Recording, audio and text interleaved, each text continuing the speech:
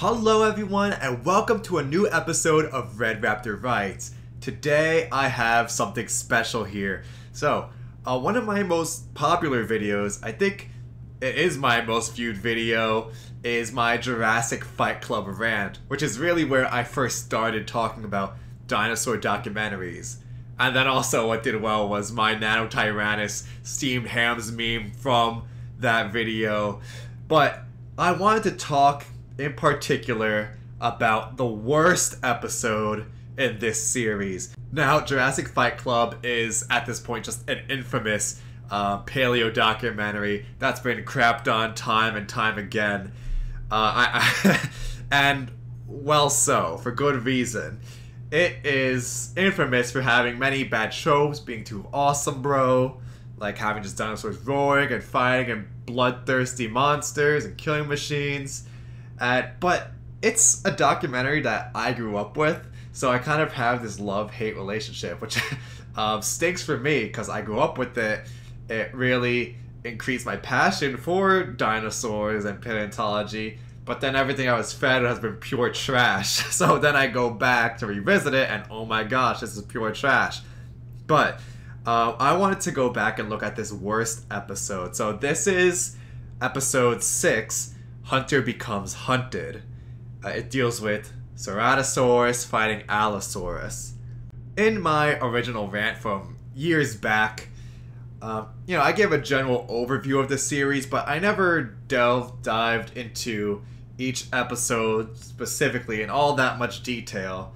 But I want to do that here. Now, there are already some good series that do this and break each episode down bit by bit as to what was accurate, what was not accurate, how it can be improved. Paleo Nerd was one of my big inspirations in this channel, and he did a great breakdown of every episode. And I encourage you to watch it if you haven't already. But I wanted to talk about this episode here.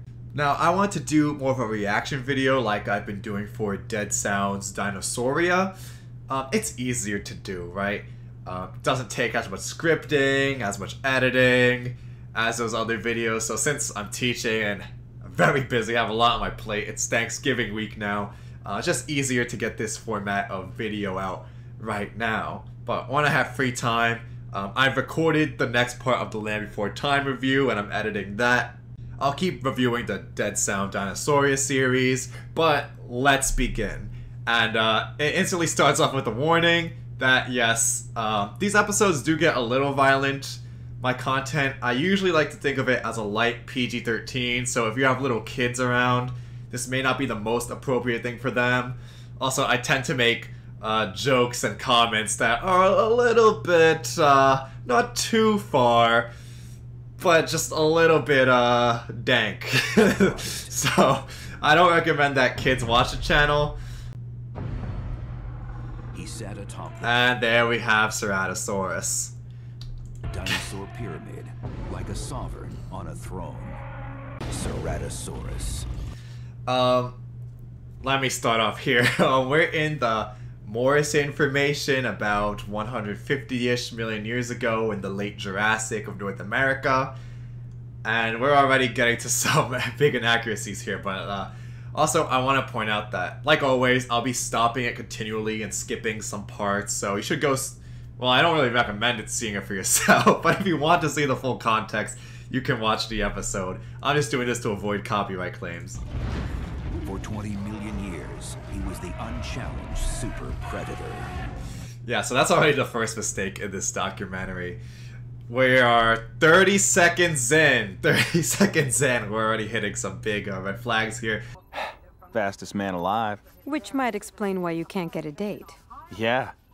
Hey! Ceratosaurus was not the apex predator for 20 million years before this. Okay, according to Wikipedia, it lived from 153 to 148 million years ago, and Wikipedia, although not the best source on everything, usually gives good time estimates, so that's 5 million years.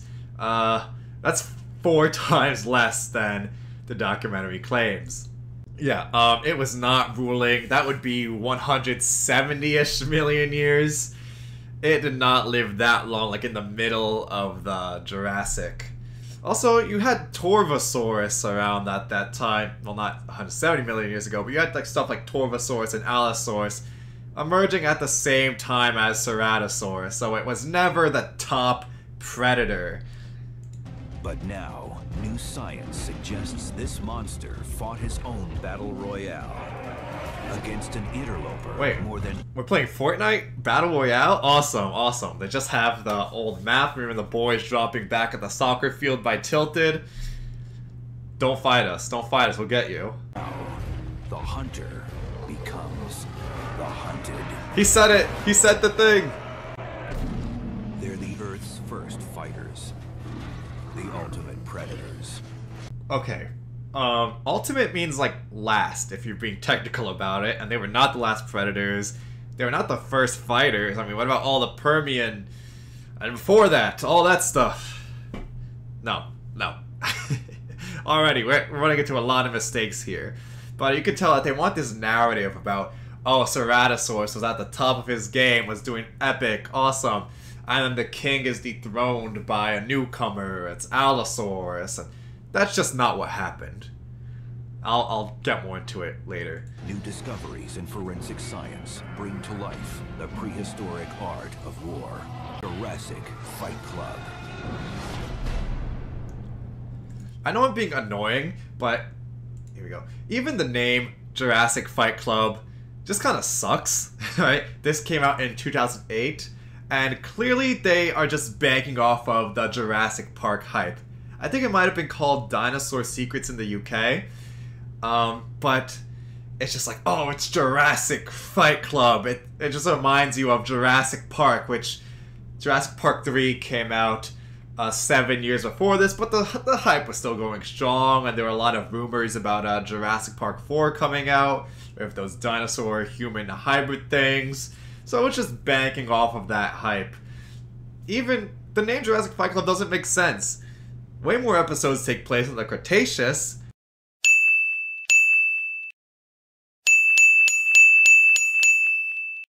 But I guess Cretaceous Fight Club isn't as markable, or Mesozoic Fight Club, or I don't know, anything other than this. Just call it Dinosaur Secrets Everywhere. Oh, whatever. Alright, let's continue.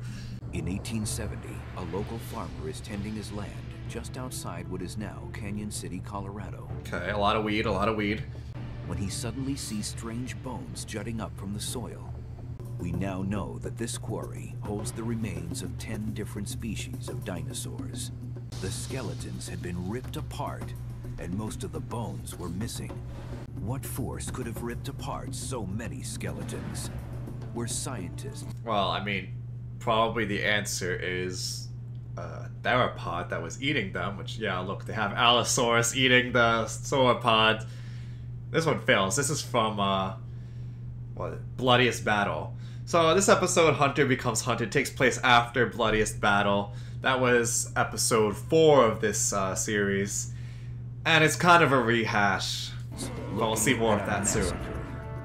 The discovery of the site near Canyon City was really interesting because so many different species of dinosaurs were all... And this is Dinosaur George Blazing, like the lead expert paleontologist in the show. He's really the leader of the show happening here. And I think he's more of a dinosaur enthusiast, not like an actual doctor. More like going around showing off dinosaur skeletons to kids and getting people hyped up about dinosaurs. Which, it's good, it has its place. I mean, I'm in that situation. But also, I don't peddle nonsense like Dinosaur George is, or at least I don't try to. I try to stick to the science, but we'll see, Why is it? Okay, so it's showing Tyrannosaurus, and it's showing Deinonychus here. We're talking about the Jurassic period. They were in a previous episode, episode 3, Gang Killers. Why are you showing them here? They have nothing to do with what we're talking about right now. They won't be around for another 40-ish million years.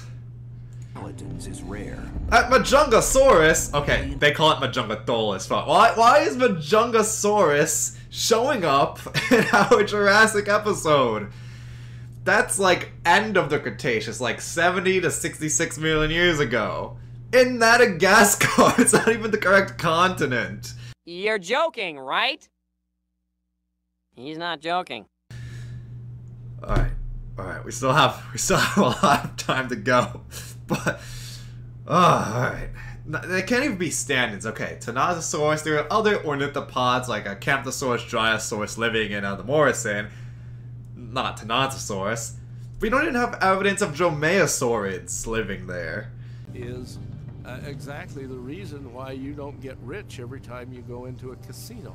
The bones are torn apart by scavengers, maybe taken someplace else and eaten, or they get separated. Alright, Larry Martin, good information. Finding fossils is hard, there are a lot of elements against you. It's rare for something to actually fossilize or fossilize well, which makes it even harder to find like a good specimen. Alright, great. Everything that happens to an animal after it dies destroys information. Generally known as peaceful plant eaters, herbivores would not attack each other in this way.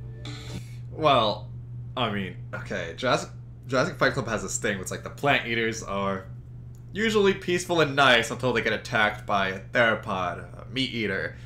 No, they probably were violent in their own way too. Okay, they're not biting each other like this and leaving giant gash marks from teeth and claws, but you still find like on Pachycephalosaurus domes lots of damage and indentations from them smacking each other, smacking their heads together. Ceratopsians have puncture marks in their frills. We have evidence of herbivores hurting each other.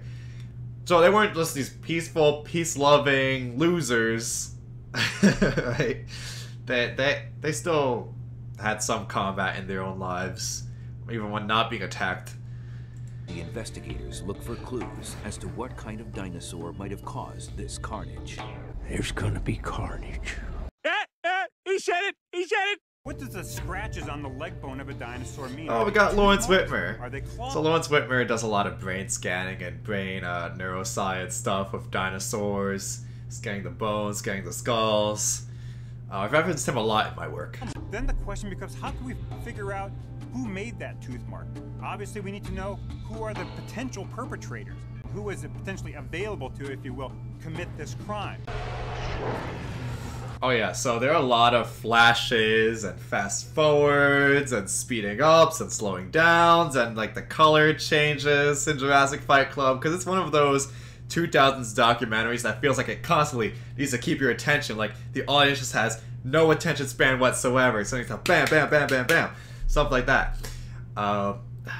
And they have all these weird like graphics you saw with the bone. They're showing like all the stuff moving on the screen that doesn't mean anything. It's just there to keep our visual stimulation. This was even before the TikTok generation, where it's like, okay, we watch 20-second videos and move on. No, I blame dinosaur documentaries like this for our short attention span these days. Alright, let's keep going. Mixed among the various herbivores' bones was a nearly complete skeleton of a monstrous-looking predator. Oh, it's kind of cute. Okay, the roar gets annoying, because this is like the same roar for Ceratosaurus, it's very similar for Allosaurus, and for Albertosaurus. They all use this roar, and they roar constantly. Alright, let's talk about the design soon. Ceratosaurus. Yeah, Ceratosaurus, my favorite!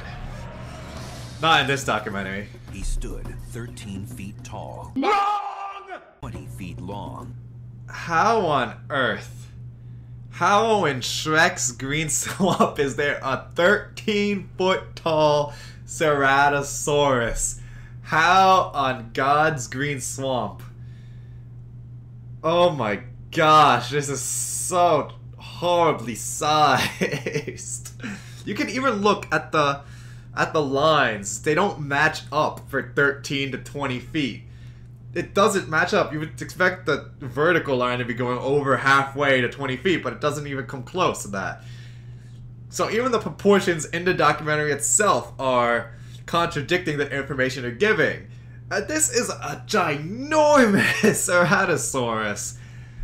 It would be like... a smaller one would be like 5 feet at the hips. Larger can go 6 feet and a little over at the hips. Yeah, like about as tall as a human. and 20, maybe 24 feet long, depending on how large the specimen is, like about 20 something feet. The length is okay, which is why it makes no sense when it's that tall. Like a large Tyrannosaurus is 13 feet tall, and those things are over 40 feet long. What were they thinking? Where did they get this number from? Oh my god. Compared to later dinosaurs, such as Tyrannosaurus rex, yes, let's compare those. Size was smaller. They're the same height! They're the same height! Apart. And you can notice that the Ceratosaurus is very thin and shrink-wrapped, like it never ate in its life before. Ceratosaurus was a... let's see. Yeah, it was a bulkier theropod for its size. It was kind of thick and muscular and built. But here they have like really slender, kind of like Raptor-like. It's not a great model. A nose horn. Yeah, you can see that. And okay, the quality's not great there. The name Ceratosaurus means, like, you can see it has this crest, and it has two crests above the eyes, but they just portray it as like a horn, something like out of Triceratops. When these were like probably colorful ornaments on its head, not these battle weapons. It would have been colorful and vibrant, not like just a black horn. horned lizard. Oh, look at that beautiful skull. Found that had a horn on its nose. Woo! Thomas Holtz. Man, I hope this guy got paid well. He's one of my favorite paleontologists. Does a lot of theropod studies and literature. He's a great dude, I think. I don't know him personally, but his work has been great. I don't know how they roped him into this thing. He's usually the like voice of reason in this documentary. And yeah, you can see the fenestrae, the holes in the skull of Ceratosaurus. You would not have been able to see that in real life. And the wrists are just completely pronated. They're just totally broken like this, like a valley girl when they should be like ready to clap. This is basic Dinosaur 101. Especially in this time in 2008. We already had... wait, we're only like 5 minutes into this. We already had documentaries starting to show the wrist in the correct position, lowering the amount of shrink wrapping, moving away from that Jurassic Park style from 15 years ago at this point, and here they are just banking on it. I do like that they have the osteoderm scoots going down the back. That's accurate. It wasn't a cone-shaped horn or anything. It was actually a sort of flat blade shape. They're not for combat at all. And if we were to look at the modern... see? Thomas Holtz being based again. Being based, as always. Equivalent, we might look at something like the crest on the top of the head of a rooster. See, he's saying it should be like this colorful crest, like a rooster. And they have these just like black, stubby horns, like the devil or something. Just because that's cool, it's intense, whatever. I do also like, it's hard to see here, but it has 3 claws but 4 fingers. The 4th digit isn't clawed on Ceratosaurus, which is a good touch. It's good attention to detail, which might be the only time I'm saying that. And I like the patterning too. Was too thin for combat, and like a rooster's crest, was most likely used to attract mates. Then why is it boring? Moving on. Ceratosaurus has a... Ugh, that's the skeleton. The skeleton is not good. One of the things... It's too tall, too lean. It looks like a dromaeosaurid, and the wrist's broken. Okay, why do they have a claw on the pinky here, but not in the actual model? That's just an oversight. This documentary keeps contradicting itself. I can't give a compliment without it stealing the compliment away from itself. Let me compliment you. Let me compliment you. I'm not making the same mistakes again. No, you're making all new ones. things that tells us is that it's actually a more primitive dinosaur. The hand of Ceratosaurus having shorter fingers, even though it had 4 fingers, was definitely not as good for slashing prey. Ceratosaurus is a very deep skull with, for its size, extreme... Oh, I love that skull. It's such an iconic dinosaur. I love the large teeth. The teeth can be a little exaggerated on Ceratosaurus. When an animal dies, the teeth kind of slide out of their sockets. So it might look longer than it was in real life. And it still probably would have been covered by lips. But still, it's just such an iconic look. This right here is my favorite thing ever. In the history of forever. I think about this every day. I think about this all night long. Over 150 million years ago, Ceratosaurus stood out as an apex predator. No, it was not the apex predator. I like the sexual dimorphism though. This is the male. The one without these... It has like yellow and red on, like by its eyes and on its face. It's good. Like, it's like with birds. You see the males are more vibrant and colorful. But you could have gone so much further with Ceratosaurus. It's Ceratosaurus.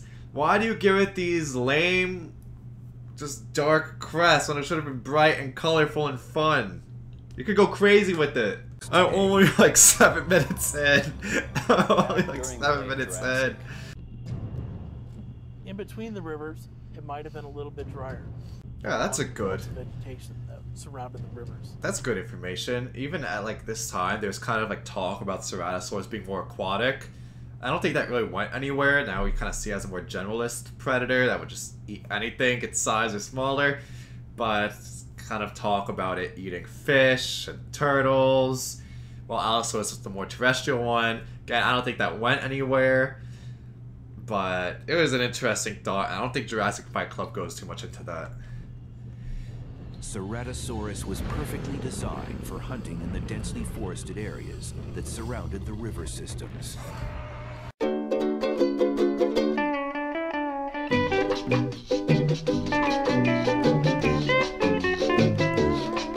one of the problems with the teeth, though, is they certainly are not as strong as other teeth of theropod dinosaurs. Why do you show like Deinonychus teeth that's particularly super strong? There have been like Tyrannosaurus bones that show like bite marks, like the Deinonychus kind of strong enough to like puncture bone, but I mean it's still blade like teeth, thin blade like teeth for Dromaeosaurids. Laterally. Tyrannosaurus would be a good example of a strong, solid tooth. Those things are like railway spikes. So, a Ceratosaurus. There we go, Tyrannosaurus. Grabbed a large animal with its mouth and then shook it. They were not designed to cut bone, and its less than powerful hand claws did not appear capable of slashing bone. Well, you don't need to slash and cut the bone, you need to cut their flesh. Moving on. It's like, whatever, moving on. So could Ceratosaurus have been responsible for the deep gash marks found on the bones from the site? Yeah, probably. It doesn't need to just crush bones and eat bones like a hyena or a Tyrannosaurus. While you're still munching on the corpse, you're still gonna scratch up against the bone.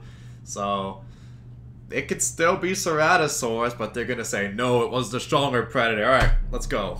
Experts say no. They're so predictable. It was not really suited for taking on adult-sized stegosaurs or those long-necked sauropods found at the site. But most of the teeth marks in the bones were much wider than the teeth of Ceratosaurus, and they went...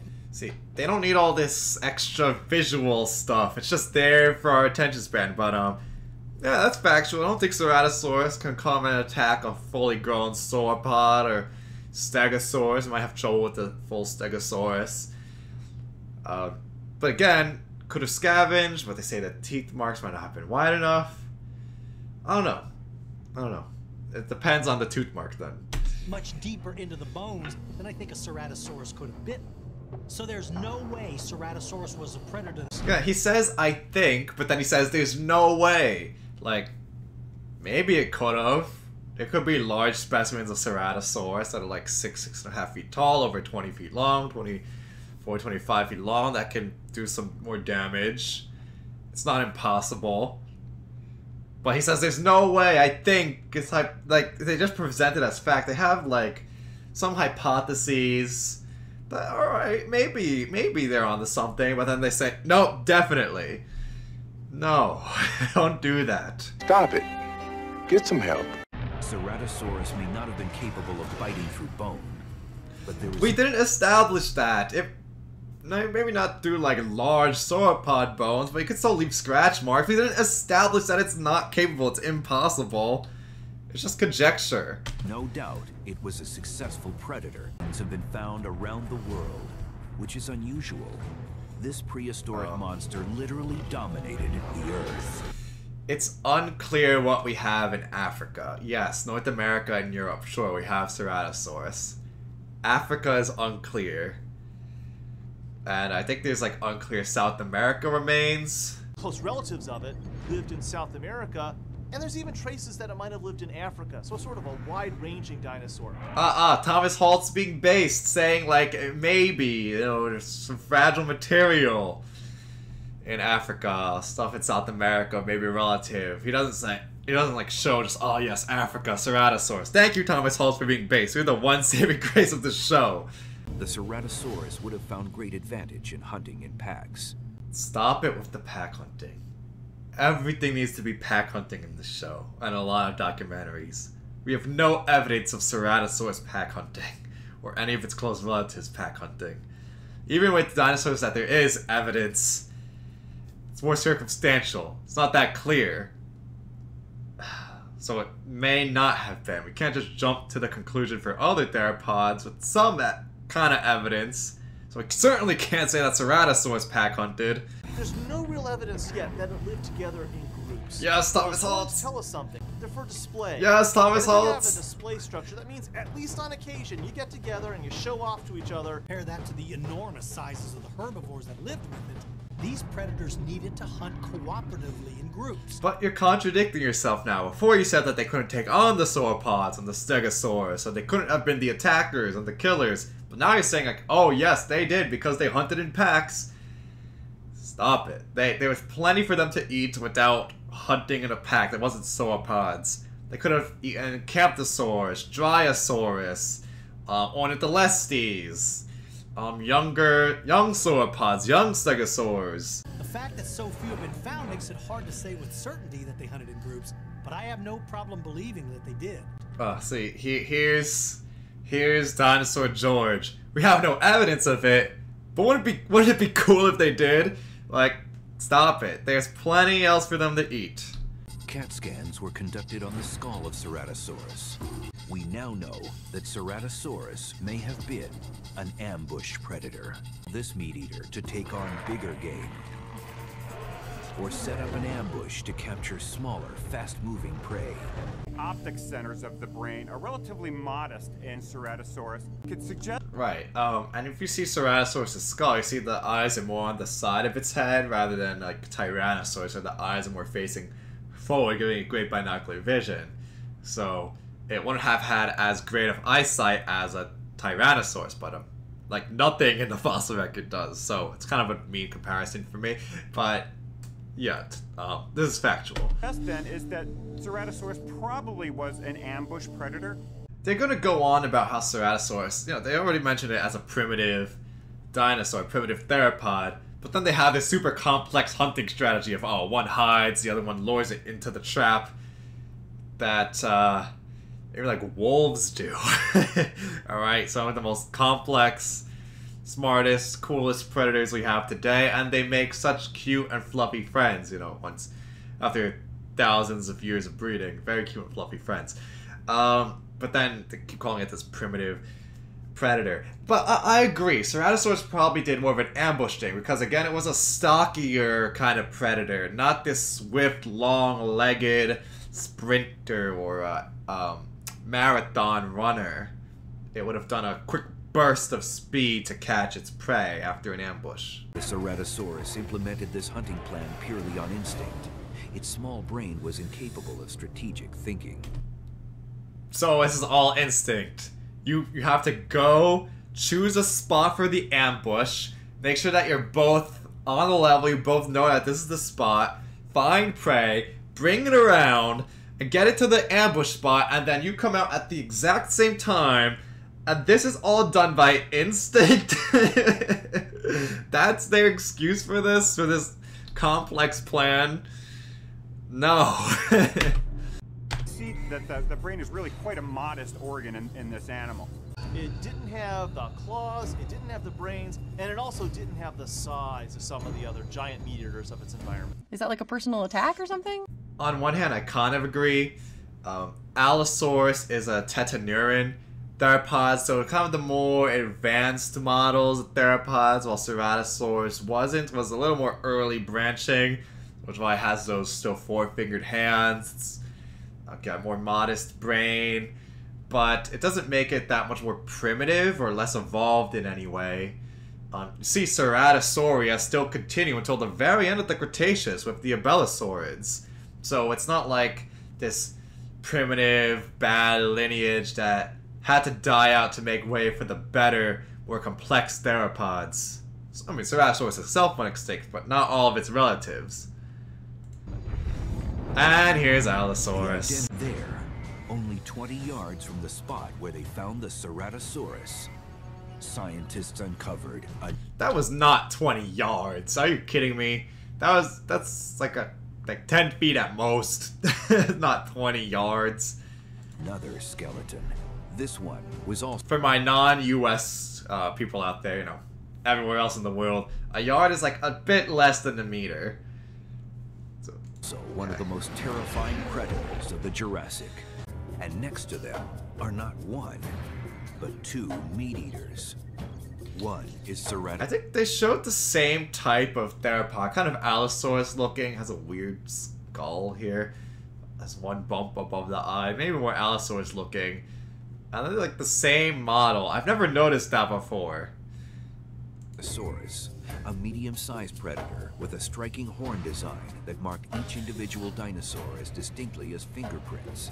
It was, without a doubt, one of the most terrifying dinosaurs of the late Jurassic. Okay, here we get to Allosaurus, and Jurassic Fight Club just completely, they adore Allosaurus. Dinosaur George, like, he would date an Allosaurus if he had a chance. Like, when he's with his wife, I don't know if he has a wife, but he holds a picture of Allosaurus.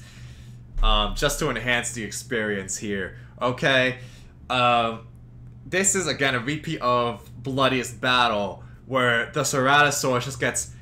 It shows up early, eats a stuck young Stegosaurus, and then gets walloped by a pack of Allosauruses mercilessly. And they kind of keep praising it as the advanced one, the cool one, the awesome one the best, scariest carnivores of all time. And I think on their website, on Discovery Channel's website, I don't think it's available now, but they had like other side videos, and they had one about how Allosaurus, oh, this is the deadliest dinosaur ever. And it was just like a circle jerk of just people talking about how awesome Allosaurus is. It's a great animal, very interesting. No hate towards Allosaurus or Allosaurus fans out there, but you're just hyping it up so much as this amazing thing. Alright. Tyrannosaurus rex may have ruled the Cretaceous, but Allosaurus was the king of the Jurassic. Allosaurus was the top predator of the late Jurassic in Western North America. Yes, it would be an apex predator, but it also lived with other theropods that were about the same size, like Torvosaurus and Saurophaganax, which could have been a little larger, a very close relative of Allosaurus, which is also called Allosaurus maximus. I think more paleontologists leans towards Saurophaganax being its own separate genus rather than another species of Allosaurus. But Allosaurus, although very common, the most common theropod we have of the Jurassic, it wasn't the biggest and the baddest thing ever.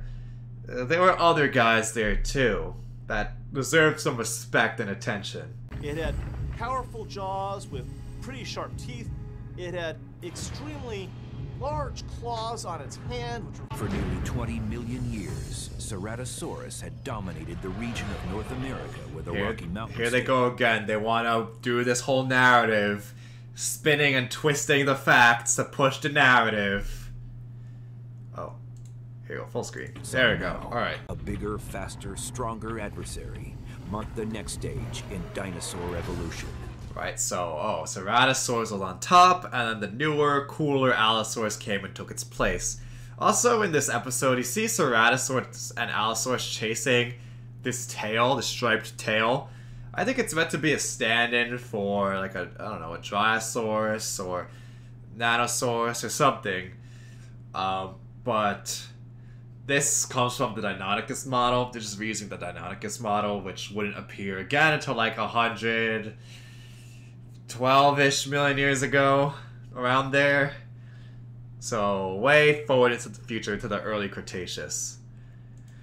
The Allosaurus was, in fact, a major evolutionary step toward the ultimate monster, the T-Rex.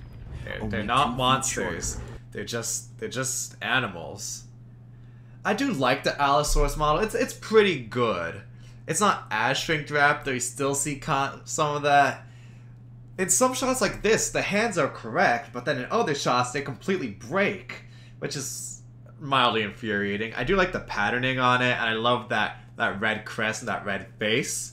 The skull's a little longer than maybe a Fragilis. Something it's more like a Jimadseni, which hadn't been named yet, with a more elongated pre-maxilla. It was much more powerfully built than the other predators of the late Jurassic era. Planting you face first into the mud. Yeah, that's a bloodiest battle right there. Yeah, I said in my original review of this years ago, that's like Ceratosaurus went cloaca to cloaca with George's wife, so I just love seeing Allosaurus get crushed and killed and maimed in every single possible way. Yes, Allosaurus was cool. It's deadly, it would easily kill you, but it wasn't like the be-all end-all dinosaur of all time. Force probably comparable to a great white shark. Yeah, so I should say that Allosaurus and Ceratosaurus both appeared and disappeared at about the same time. They both appeared about 150-ish million years ago, give or take, and disappeared around 145-ish, 146-ish million years ago at the end of the Jurassic. What? They did not displace the other Allosaurus, didn't beat out Ceratosaurus, drive it extinct, and then take its place. No, they lived together and probably filled different niches in the environment. Again, maybe Ceratosaurus is more of a generalist, eating anything smaller than it. Different ornithopods throughout its environment, smaller stegosauruses, anything like that. Allosaurus can eat the sauropods or stegosaurus. We have fossil evidence, direct evidence of it getting into confrontation with stegosaurus. So they would have had different niches to fill. Sure, they probably fought over carcass every now and then, came into some disputes, but it's not like they're arch nemesis out to get each other and one destroys the other. Like, no, stop it. And I feel fine, 'cause I've got a nemesis. Allosaurus represented a considerable upgrade from the Ceratosaurus. Oh my god, what the heck is that? What is that? A 15-foot tall Allosaurus? Are you kidding me? That's insane. Okay, 13 feet is a large Tyrannosaurus. 15 feet is more than Tyrannosaurus, more than Giganotosaurus and Carcharodontosaurus. That's like pushing Spinosaurus with the sail. Right? This thing is huge. 35 feet long, that's a bit of an exaggeration also. Most Allosaurus fragilis, or just Jimadseni fragilis, Europaeus, they max out at about 30-ish feet long, like between 9 and 10-ish meters is where you get Allosaurus. Not up to like 35 feet, which would be more like 11 meters. No. That would be more into Saurophagonax territory. That's about where you'd expect the Saurophagonax, although some estimates for it go crazier, like into 40-something feet. But 35 feet is a good estimate for a Saurophagonax. 15 feet, that's way too tall. Whoever came up with this graphic was just smoking crack, alright? They were way too high. In fact, its size was unprecedented for its time. Nope, not really. There was already Torvosaurus. Come on, game. Come on. Come on, man. Come on, man. 15 feet tall and weighing up to 5 tons. 5 tons, 3 to 5 tons. Even that lower estimate is too heavy. It's estimated that an Allosaurus would have been about 2 tons. Maybe a little more or less. About 2 tons. Not 3 to 5 tons. You are approaching Acrocanthosaurus, Giganotosaurus, Tyrannosaurus with that 5-ton estimate. No, no, no. No, no, no.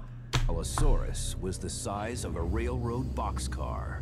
That's a random thing to compare to. Americans will use anything but the metric system. Ongoing And, research suggests another characteristic that made Allosaurus dangerous. Here it comes. These behemoths lived in packs, as commonly seen in predators. You say it's less commonly seen in predators, but you keep showing it with like every other predator. Alright, but this is just garbage. Gobbledygook. Alright, this probably comes from the Cleveland Lloyd Quarry. You find a bunch of Allosauruses dead together. Most of the bones that get pulled out are Allosaurus.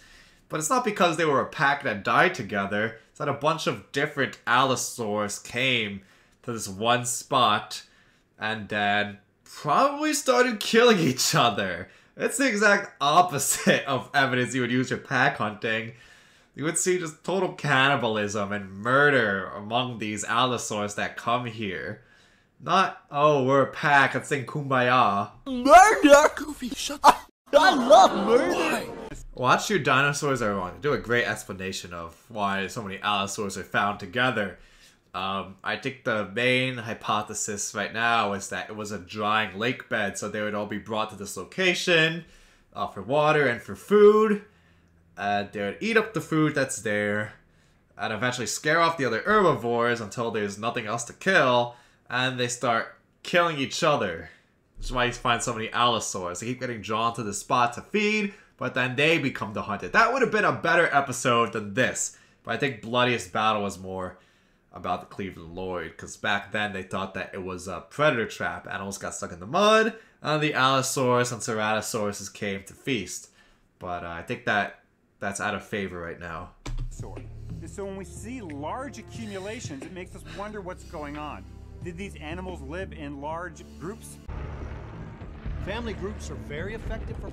It stinks, because I do like the model. Whoever made this Allosaurus model, like their talent was wasted.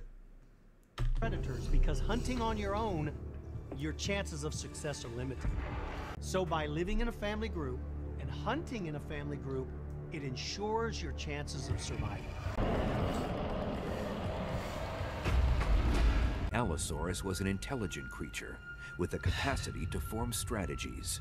Okay, Allosaurus, maybe a tetanurine, a little more complex of a theropod, but not this big brain times intelligent planning creature. No, stop it. Stop it. In terms of its position in the family tree of predatory dinosaurs, it was kind of right in the middle. And it wasn't like the really sort of very bird-like dinosaurs like Deinonychus. Oh yeah, they have just... They introduced some feathering later on, but Deinonychus is totally bare. Some people might put feathers on Allosaurus and Ceratosaurus. I don't know. I don't do that. But yeah, get used to not seeing many feathers around here.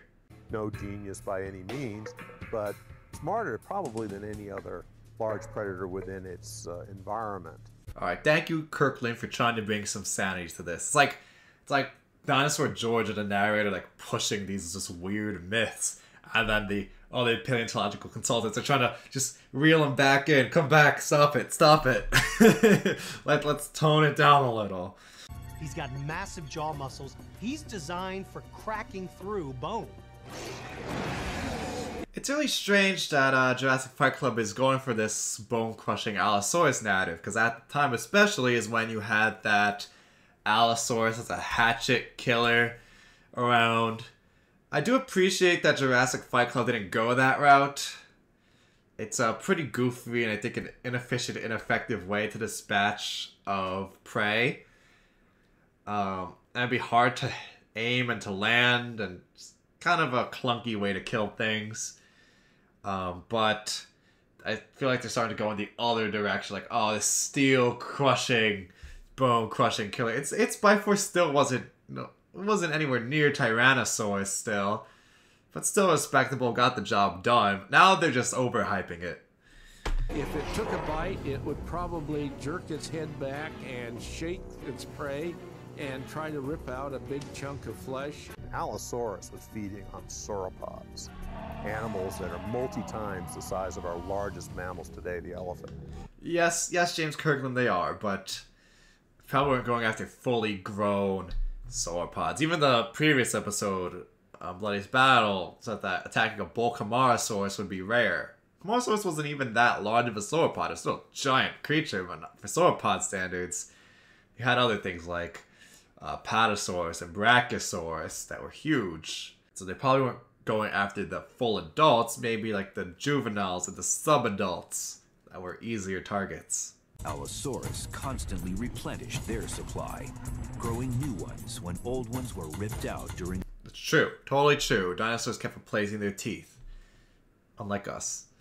A deadly three-pronged rake that ripped through thick hide and literally tore the flesh off its prey. Alright, I get what they're saying with Allosaurus, but the way they depict it, the hand claws look similar to Ceratosaurus's claws. Like the arms are the same proportion, the claws are like the same size. I think they could have toned down Ceratosaurus's arms a little to make it look a little less hench. The hand claws would have been like an eagle on steroids. Nice. Allosaurus among the meat. Is that a graphical error? Hold on.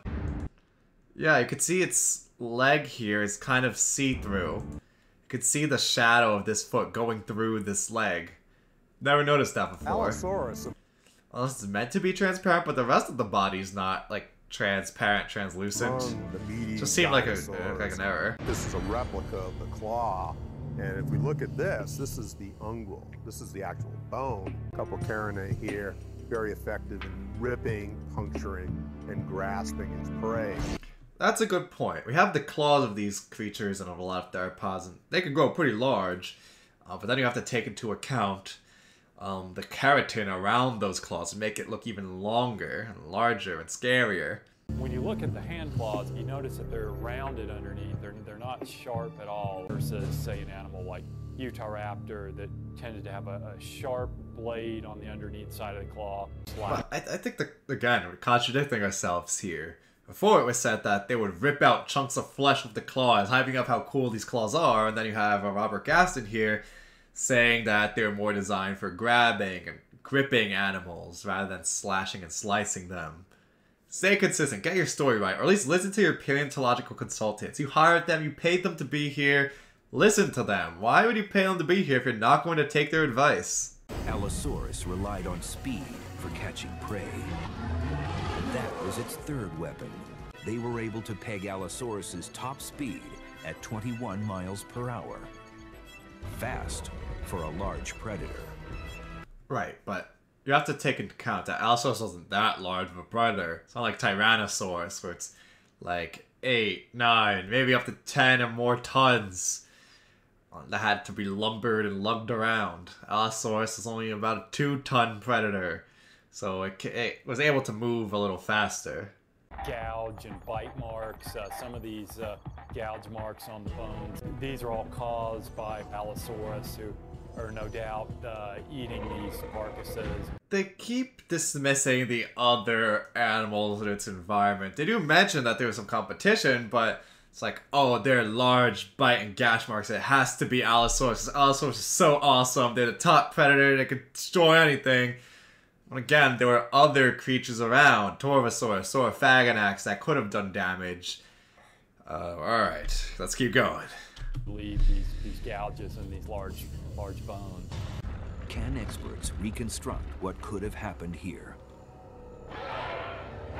So I have no doubt that these two predators came in contact with each other and competed for the same resources. Whoa. Just because they live together and they're both theropods doesn't mean they competed for the same resource. They could be eating different things, different animals. Oh, there's a whole plethora, a whole buffet in that area of animals to eat. And by avoiding their competition, they can both be successful. We are just lucky to find more Allosaurus in that bone bed. It doesn't mean they were these super successful, awesome killers. I don't think Allosaurus played well with others, and so it makes sense to me that it would attempt to kill any competitor in its territory. These animals lived in the same... I don't think Allosaurus would be that interested. And potentially would have been competitors. One way to decrease competition is for each of them to actually take or specialize in different prey. Yes, Lawrence Whitmer is trying to bring logic into this. Thank you, Lawrence Whitmer. There's typically hunted with. I heard, I don't know how much I could confirm this, but that animals or different predators, their territories can overlap, so that you don't want to share the same territory with a rival of your own species. You're not so concerned about killing or driving off everything else from another species, unless you're in direct competition over a carcass or something like that. Or they're a threat to your children or anything like that. I'm not sure how true that is or how much that holds water, but that's at least what I've heard before. So maybe Allosaurus and Ceratosaurus, well, wouldn't have been so concerned about clearing each other out. Maybe, unless there's like a direct competition over a carcass or something, they can have a bit more of a live, let live. Let's avoid each other type of situation. Let's not get into a scrap with one another because what's the point? I don't want to get injured and you're not a threat to me right now. Because again, if they get injured, then they can't hunt. If they can't hunt, then they can't eat and they die. So you wouldn't want to risk that constant competition, constant fighting with another species. And again, if you size the Allosaurus back down to where it should be, like 28, 30 feet long, about 9, 10 meters, then it's not that much larger than maybe a large grown Ceratosaurus. It might be like 5, 6 feet longer, 2 meters longer. Maybe like 2 tons rather than the 1,000-pound Ceratosaurus. So it might be a lot larger in weight, but it doesn't like completely tower over a Ceratosaurus. A Ceratosaurus might still be a threat, especially for a not fully grown individual. So you wouldn't want to be fighting every Ceratosaurus that you saw. I don't know if I'm making sense, but let's continue.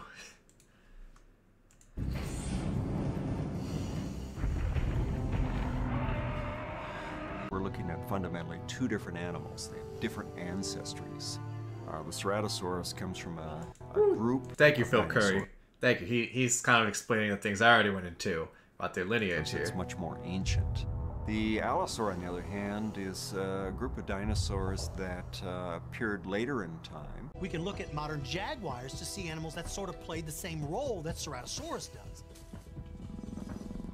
Jaguars take on medium to smaller prey. Why does it say jaguar? There's no I-R-E in there. It's jaguar. Jaguar. Say it with me, Dinosaur George. Jaguar. Jaguar. Are you kidding me? Now compare that to Allosaurus, who's much heavier and more powerful. That's a terrible example. They could have gone with something like a leopard versus a tiger or a lion. The smaller ambush hunter versus the larger apex predator. That would have been better. If Ceratosaurus was the jaguar of the Jurassic, then Allosaurus was the tiger. Like modern tigers. But they don't live together on different continents, so it's not a great comparison. Maybe puma versus jaguar or something too. Allosaurus was the ultimate predator of its domain. It could take on anything it wanted. But so is the jaguar today in South and Central America. It's the ultimate predator down there. Oh, whatever.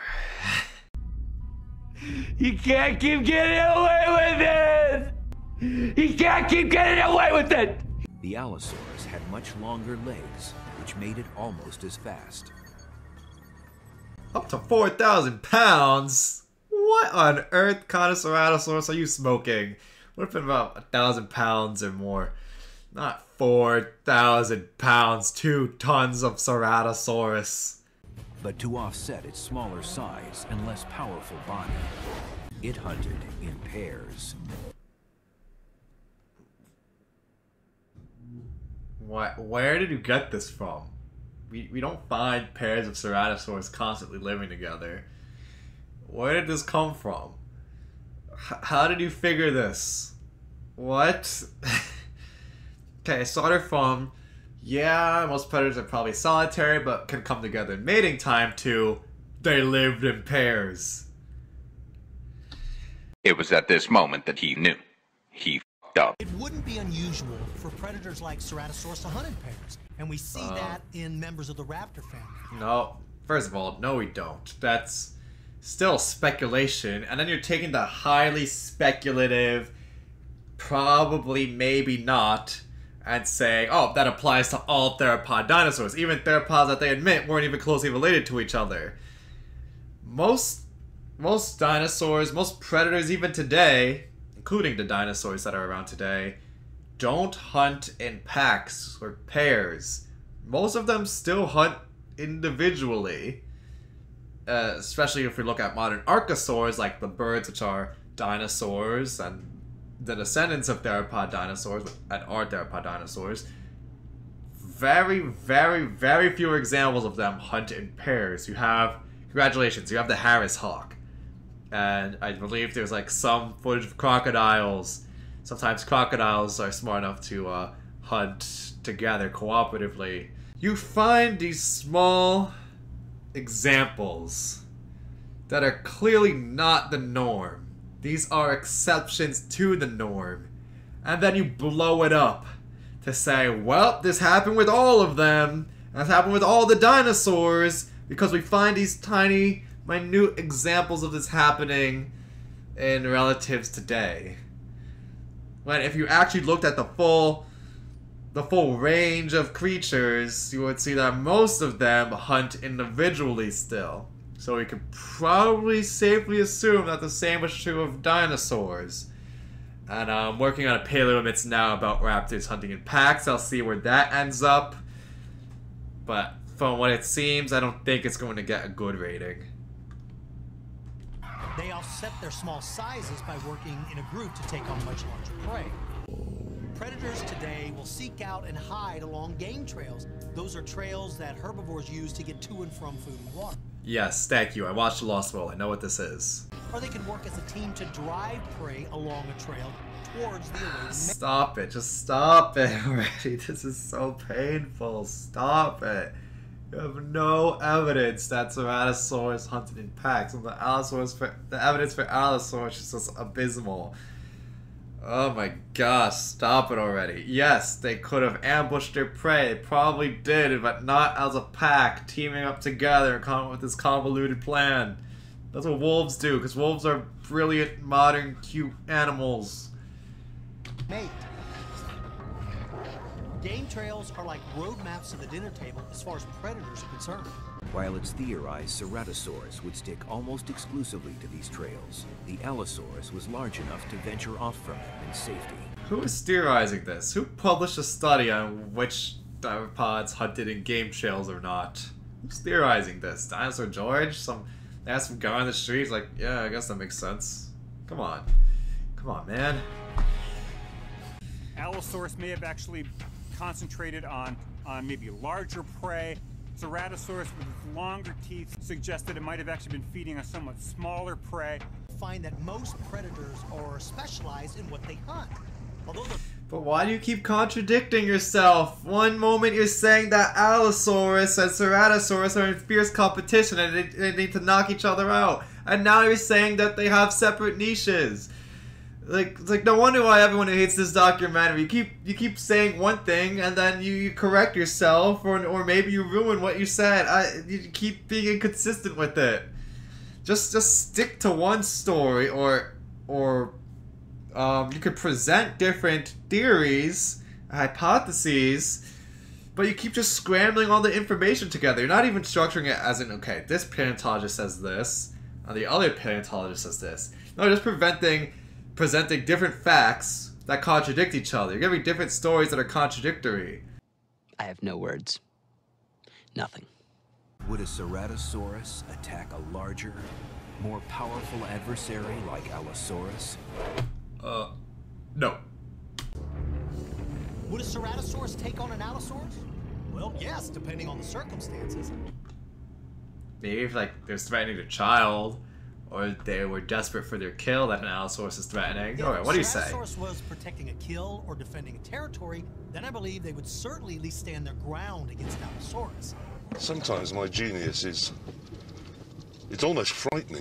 The bones tell us things like how big the animal was, whether it ate plants or meat, if it was fast or slow. So when we recreate what may have happened, we do our very best to ensure that there's a basis for reality.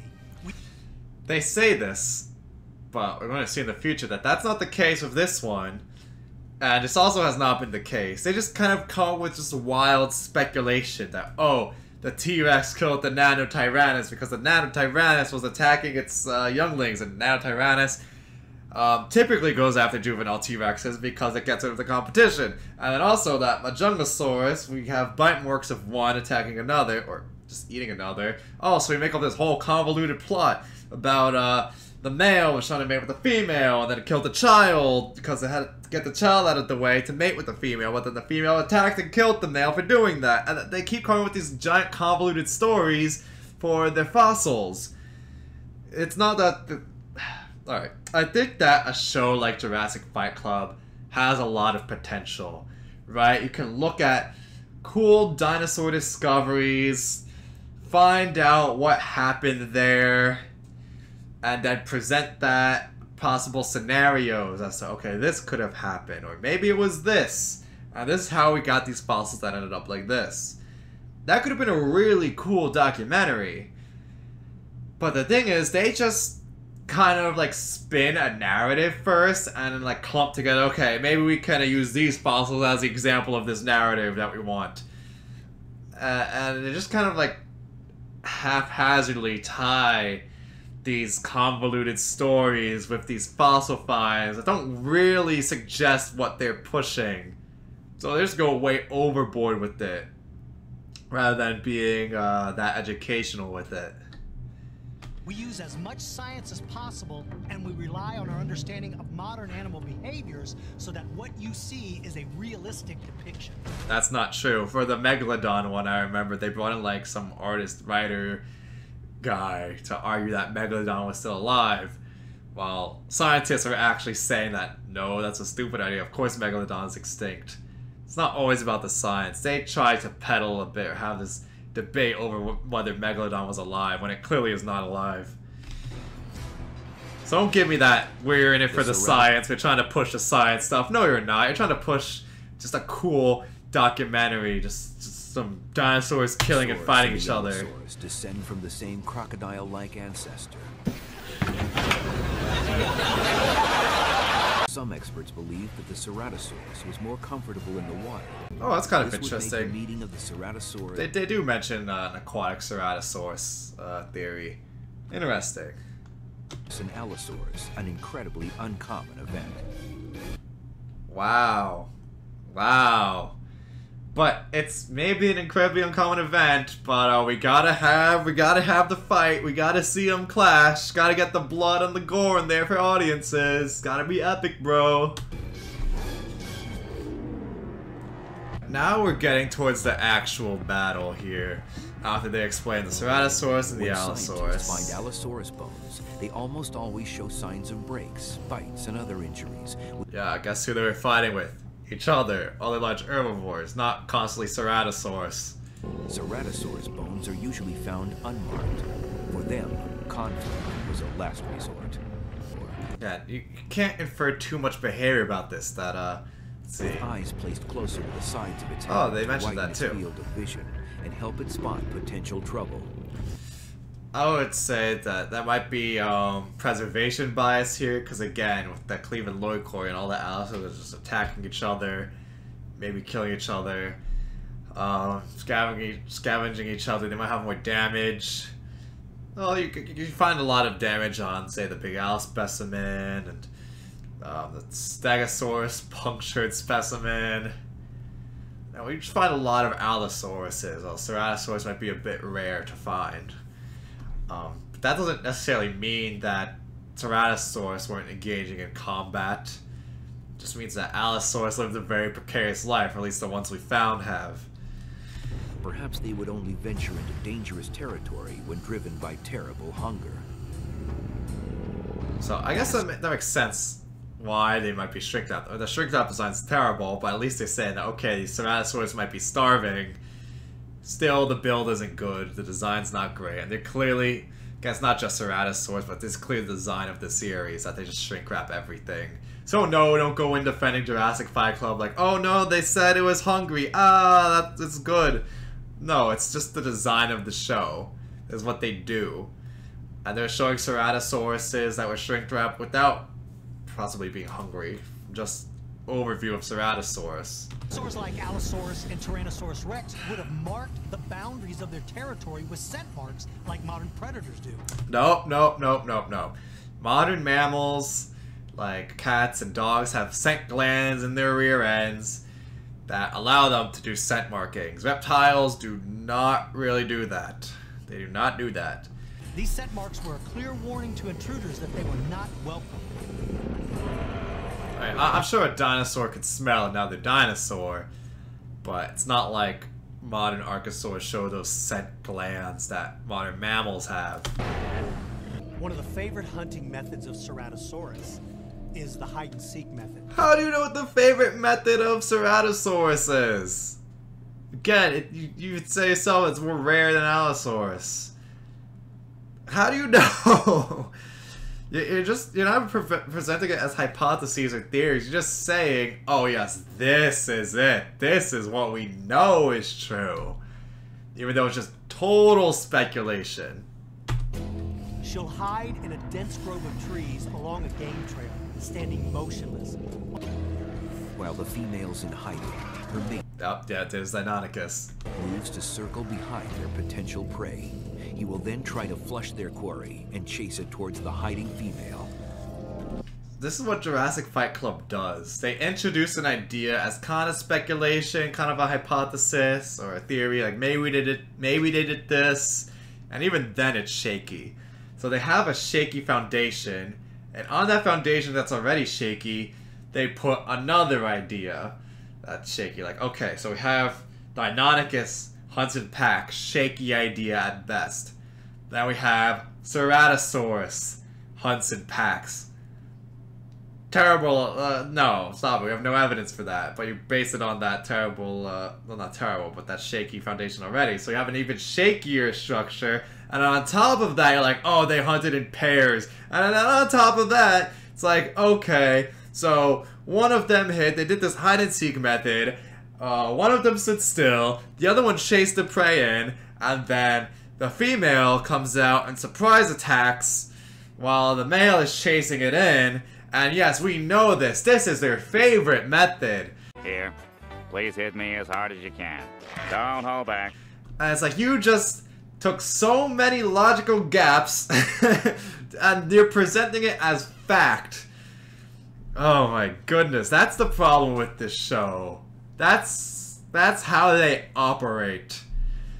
No, stop it. Stop it. Once the male knows that the prey has gotten on the game trail, the chase ensues. He's trying to drive the prey into the waiting arms of his hidden mate. I don't know. I don't even know what it is. This episode has broken me already. We haven't gotten to like the worst of it. This episode has broken me. There's like 9 minutes left and I'm just defeated. I'm hurt. I am sad. I want my blankie. Want my mommy, want nice chocolate milk, and I'm sad. Will use a loud roar to drive the prey and alert his hiding mate. Okay, but again, we have to come to this idea that dinosaurs couldn't roar. We're starting to find more vocal structures, soft tissue structures in dinosaurs, like an ankylosaurid, but we can't just jump to dinosaurs roaring. Maybe they can bellow or hiss or boom or stuff like that. Growl. But not these loud, full roars. Some of them, they might not have had the organs to produce these sounds. At least we don't have that evidence, or we can't suggest that they made these sounds yet. We don't know. She has no idea that while she's laying an ambush for this prey, she herself is being preyed upon. Okay, we're contradicting ourselves again. So you say that Ceratosaurus has eyes on the side of its head to detect other predators and avoid danger, but now you're saying that the Allosaurus is already in striking distance and ready to attack the Ceratosaurus, but it's completely clueless. And I know why you're about to say that. Let me get to there. He slowly begins to move up behind her, trying to be as quiet as he can. This allows even the fourth... What? You just did a roar. How are you sneaking up if you just did like a big roar, like a roar, and you're sneaking? No, stop it. Your sneak level is like a 10, okay? You're trying to present one narrative, but then you show something else. Ton Allosaurus to sneak up on its victim. It also allows it to grip the ground more firmly, preventing missteps. Firmly grasp it. Which would alert its quarry. The Allosaurus exerts 1 ton of pressure with its bite, a lethal force. I'll have to go and see how strong the Allosaurus bite force is. I'll show it on board. I don't have that exactly memorized.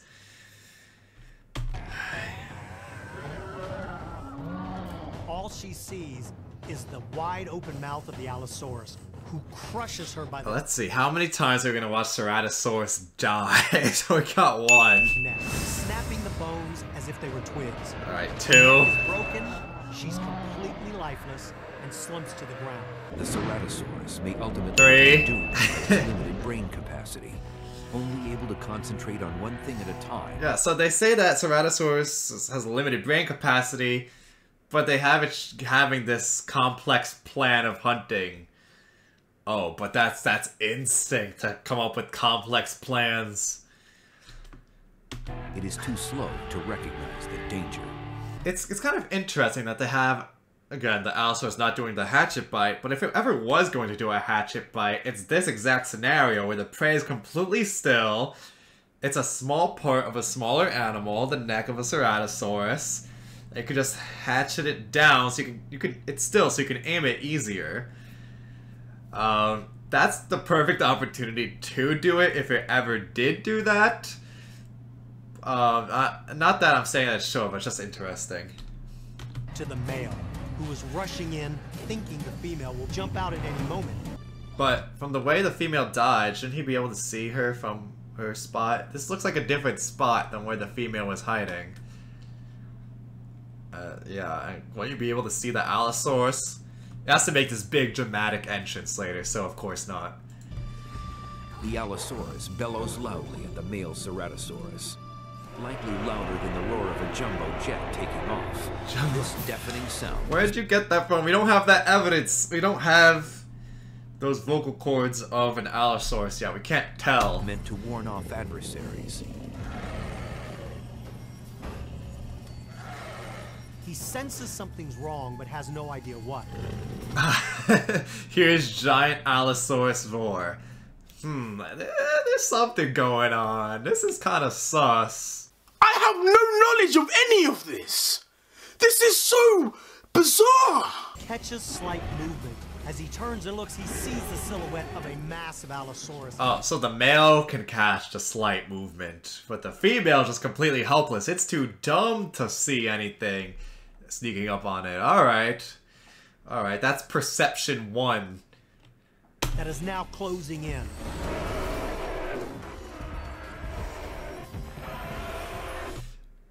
They have a very similar roar, and I'm already sick of it. We haven't even started the fight, and they're just giving the same roar constantly at each other. Oh gosh, this is gonna get really annoying, guys. The Allosaurus's jaws snapped shut within inches of the Ceratosaurus, but the male can only assume she's run off, or worse, the Allosaurus has killed her. Oh, so the Ceratosaurus is smart enough to make assumptions now. Cool. Like many bird species, the Ceratosaurus probably mated for life, but now he can... What do you mean? How do you know that it mated for life? What are you talking about? Again, alright, we have on the tier, we have another. All the shaky ideas compounding till we just have a foundation or building a structure that's just wobbling back and forth, completely unsound. Ceratosaurus made it for life, guys. We know it. We figured it out. No. Concentrate only on survival. He knows that in this dense forest, he can maneuver a lot quicker. The Allosaurus stands its ground and simply leans that monstrous... Again, too dumb, Ceratosaurus, but it can still use tools, use its environment to its advantage, like, oh, ducking in and out of the trees, okay. Body forward, snapping that mouth every time the Ceratosaurus steps from behind a tree. Ceratosaurus looks at his attacker and recognizes the two. He realizes that if he can outflank the Allosaurus and jump on its side, the Allosaurus has no defense. Planning Ceratosaurus, okay. Genius. His long, stiffened tail is designed like a balancing pole. He can leap onto the side of that Allosaurus and use that tail to balance. Stop. Earlier you said that the tail wasn't as good for agility. Now you're saying that, oh, it's this great tool that it can use to balance. While he's up there. It would be like the world's first rodeo rider, only this rodeo ends in death. How long did it take you to come up with that one? Oh, that's, was that 4? Is that 4 or 5? Yeah, this Jurassic Fight Club is basically, these episodes are just a Ceratosaurus torture porn. It's like they hate Ceratosaurus, or just think Allosaurus is just so awesome and amazing, and the only way to prove that Allosaurus is amazing is for it to constantly crush and kill the Ceratosaurus. Whenever you see a Ceratosaurus on screen, it's gotta be like, this is interesting, but the Allosaurus is way better. And I gotta hype up the Allosaurus by making it kill the Ceratosaurus. This happens when dinosaurs roamed America a bit, when the Allosaurus kills the Ceratosaurus. This happens in Camp Cretaceous with the Scorpius Rex and it kills the Ceratosaurus. Ceratosaurus is just a punching bag. If you need to show that a predator is cool, make it kill a Ceratosaurus. That'll do it. No, oh my goodness. The Jurassic franchise annoys me with this too, like it has to constantly do this. It's like, okay, the Spinosaurus is really cool, we have to show it, just quickly dispatch a T-Rex and everyone will see how cool and awesome this new predator is. And the Indominus, oh my gosh, it's so awesome, it has to fight the T-Rex, and that's gonna be so cool, it's gonna team up with the Velociraptor, and then they're gonna defeat the Indominus, and then, in Dominion, oh, we have the Giganotosaurus. It's gonna kill the T-Rex. It's gonna be so awesome. And I think a Giganotosaurus kind of does this too, where it has to be, oh, it's cool. It's bigger than the T-Rex. It has to beat the T-Rex. You don't have to do this to show how cool and big and awesome and scary something is. It could be good on its own merits, and in a documentary like this, it could be an interesting animal in its own merits, without putting down, crushing, constantly killing, and showing up another creature. You don't need to show Ceratosaurus as this chump that keeps getting bitten and killed by the Allosaurus. It just does a disservice to Ceratosaurus. Like, they talk about how, yes, how Ceratosaurus had its own niche and its own thing, was a good predator in its own right, but we need to hype up Allosaurus, so, He's dead, dead, another dead one, deady, deadified, 2 more dead, dead from the neck up, dead from the neck down. But that's life. Judging by its size and skeleton, the Ceratosaurus would have been able to jump almost 20 feet in the air. 20 feet in the air? Oh my god, that's huge. That's like over 3 times its own height. This is the second episode that does this. Like, they do the Ceratosaurus torture porn thing in Bloody's Battle, and they're like, you know, we need another episode, so what if we took this segment and made just an entire episode of how much better Allosaurus was than Ceratosaurus? Yeah, that's a good idea. That'll fill up the runtime. So then they just make this entire episode of Ceratosaurus getting killed and hammered and tortured by this Allosaurus, just to worship at the throne of Allosaurus. He is not used to fighting smaller, more agile opponents.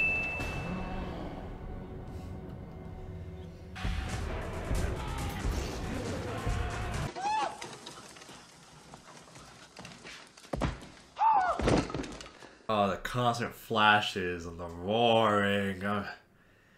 I'm gonna have a headache by the end of this. It's sensory overload just to keep them engaged. You might as well have Subway Surfers playing on the edge of the screen.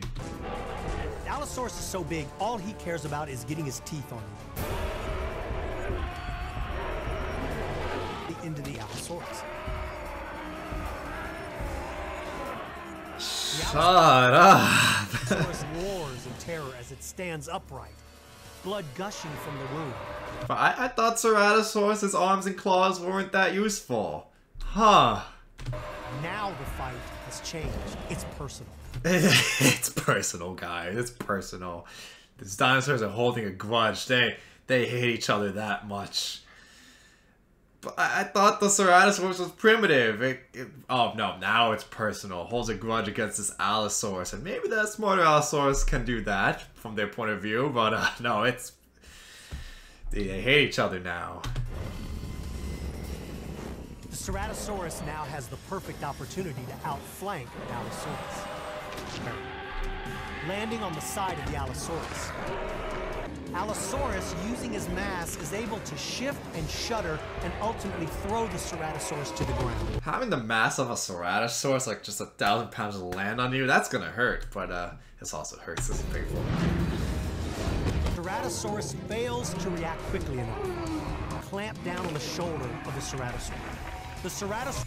How do you know? Was the shoulder of the Ceratosaurus specimen broken or anything? You haven't given any evidence of any of this.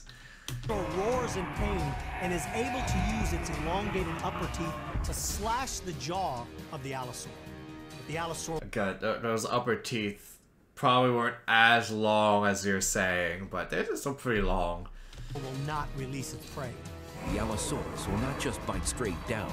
He will also move. But they don't show that happening. They say that Ceratosaurus can slash at the Allosaurus with its teeth, but it's in this position. It's too inconceivable. It's not. You're not able to show it. So you're just making this up. You're contradicting yourself. His jaws side to side to cause slashing wounds.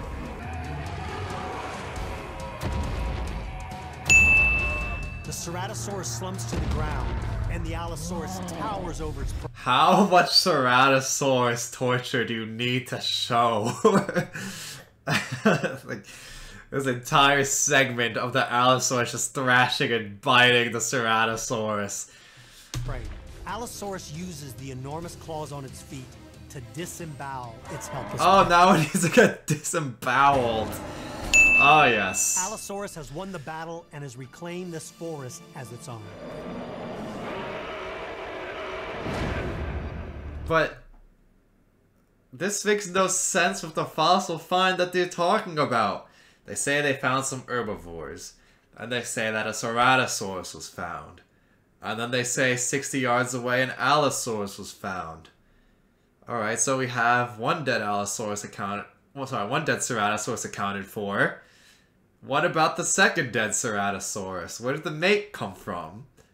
And then the Allosaurus here doesn't die, so where does the Allosaurus come from? What are you talking about? This is nothing like the fossil site that you claim that this is based off of. You would expect to find one dead Ceratosaurus and one dead Allosaurus and then some herbivores around there or something. This makes no sense. You just have two dead Ceratosaurus. What? Over the next 20 million years, Allosaurus dethroned Ceratosaurus as the most lethal creature on planet Earth. What do you mean over the next 20 million years? They're already at the end of their rope. What, if this is 150 million years ago, they have 4 or 5 million years left to go before the early Cretaceous begins and they go extinct. So, how are they going to keep being dethroning for 20 million years? It was no match against Mother Nature. The end of the Jurassic brought an end to the reign of Allosaurus. Why are you contradicting yourself, Jurassic Fight Club? Pick a story and stick with it. Someday we may find that one spot where that skiff of dirt was preserved that shows what happened in that 20... James Kirkland is saying that their extinctions were a mystery, but I thought the Allosaurus literally ate Ceratosaurus to extinction. I think they say that in Bloodiest Battle. So here comes the paleontologist to clean up the mess of these episodes. Million-year gap. For now, we don't have it. What are you gonna say? Big animals like Allosaurus and Ceratosaurus are the first to suffer during a dramatic climactic. That's definitely true, because the moment that the food chain starts shaking, and they need a big caloric intake of other animals. The moment that the food chain starts to break down, they start to die. Change. Because of their sheer size, they require a certain amount of food and a certain amount of water. Alright, that's a good point. That's a good point, Dinosaur George. I agree with you there. When the environment changed in the late Jurassic, about 120 million years ago, it really... Did he say late Jurassic 120 million years ago? Again, that was about 146, 145 million years ago when the Jurassic changed into the Cretaceous. So you are 25 million years off, buddy. ...cause problems for the bigger animals. They are the ones least able to adapt. Very true.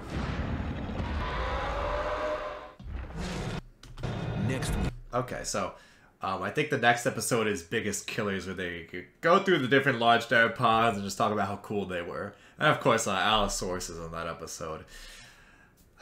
I think maybe we can let me pull it back. We could end it on a picture of Allosaurus here. Here, there's animals. Ceratosaurus or something. I don't know. There you go. You can see why I hope that this is my least favorite, I think the worst episode of Jurassic Fight Club. Just constant inaccuracies, constant inconsistencies with itself. The narrator and George are fighting with the paleontologists, who the paleontologists are trying to promote like common sense things and ideas, but then the narrator and George and what's being shown are contradicting everything, and it's fighting with itself. Part of it wants to be factual, and part of it wants to be that awesome bro craziness. They're talking about some good ideas, there's some scientific fact in there, but then it's all just thrown away. This episode in particular, it's just an unnecessary rehash of Bloodiest Battle, where they didn't think that they praised Allosaurus enough or tortured the Ceratosaurus enough. So we have to devote an entire episode, alright, get the same models back. Just come up with some new flimsy story. Totally irrelevant to the fossil evidence that they're talking about. And just mash something together where Allosaurus kills some Ceratosaurus and just battles them and... yeah, so, and then... Oh, well, let's call it an episode. That's it. We did all the writing there. Okay, cool. And I really liked Ceratosaurus, and it just makes me feel bad watching an animal being tortured and beaten repeatedly. Ceratosaurus did nothing to deserve this.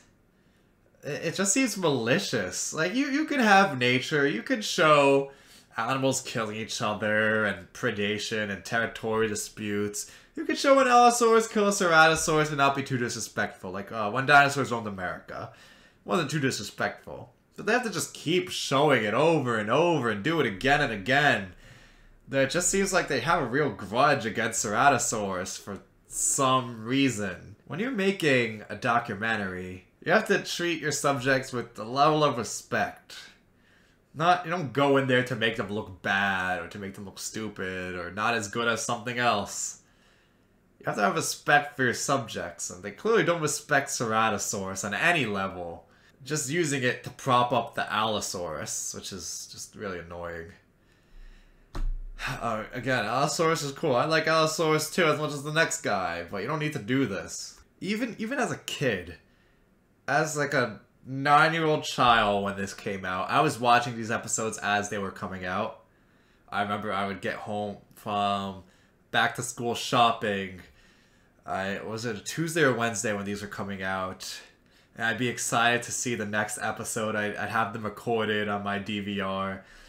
I'd go in, back to the TV, watch the latest episode. I was a big fan of this series. I was a target audience. Dumb elementary schoolers who kind of like dinosaurs, but again, I was an elementary schooler. How much did I know? And you want to see some cool action, whatever. That's the target audience, target demographic. And even then, this episode didn't stick right with me. Just like why did they need to have this episode where they just punished this poor creature?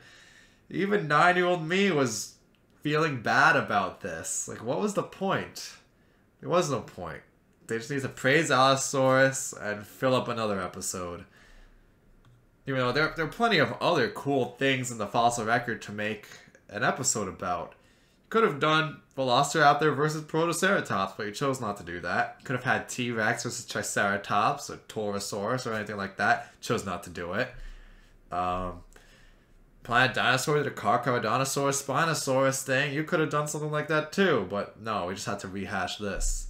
Alright, so in the future, look forward to the next Landing for Time part. That'll be part 3, where I review numbers 9 through 11. I'm gonna keep doing the Dinosauria series and more paleo myths, and eventually I will review Life on Our Planet from Netflix. So if you enjoyed this video and are looking forward to that future content, please remember to leave a like, subscribe, and to check out my social media.